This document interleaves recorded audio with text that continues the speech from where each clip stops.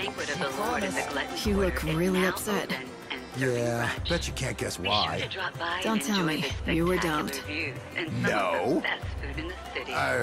I mean, yeah, I guess so, pretty much. We were supposed to go on a date. It was set. I made us a reservation at the banquet of the Lord. Do you know how hard that was to get? Being stood up is never fun. Yeah. Now I've got to cancel it. I can't go alone. Unless, that is, you want to go? Then it wouldn't be a total waste, would it? Wow, how could I say no? I know. I'm not good at talking to women. I just wanted to sit and watch the fireworks together.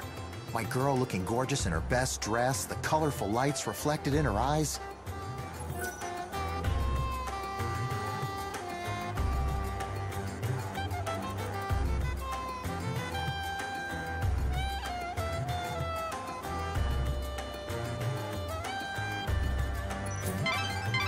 Did you just get asked out on a date? You're not really going, are you? He wasn't serious. Are you sure? He might end up in the banquet of the Lord at a table for two, waiting for you to show up. That's really his problem, not mine. I'm not obligated to keep him company.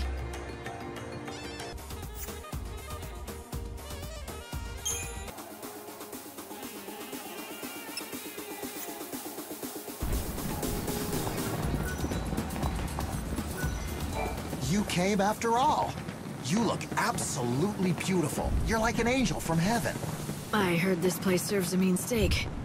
Yeah, it's delicious, all right. But first, let's watch the fireworks, okay? See? Aren't they amazing?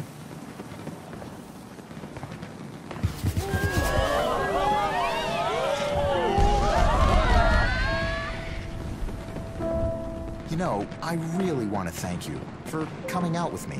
How many times do I have to tell you? I'm just here for the steak. Sure. We're just eating, right? My girl won't get mad at me for that. Why do you still call her my girl? I thought she dumped you. Actually, about that, I kind of embellished things. When you saw me looking so blue, it wasn't because I was dumped. See, well, the thing is, me and my girl were engaged to be married. But then she died. It happened so suddenly. I was in shock. Oh, I'm sorry to hear that. But then you came along, and I invited you out, and you said yes. And you even showed up. I mean, I didn't think you would. You don't know me from Adam. My girl and I had been looking forward to this day for weeks and weeks. She loved the fireworks of Yusnaan. She said seeing them made her forget about the end of the world. But then, all of a sudden, she was gone for good. I think she guided you here, so I could enjoy the fireworks for us both. It sounds crazy, but it could be true. Stranger things have happened.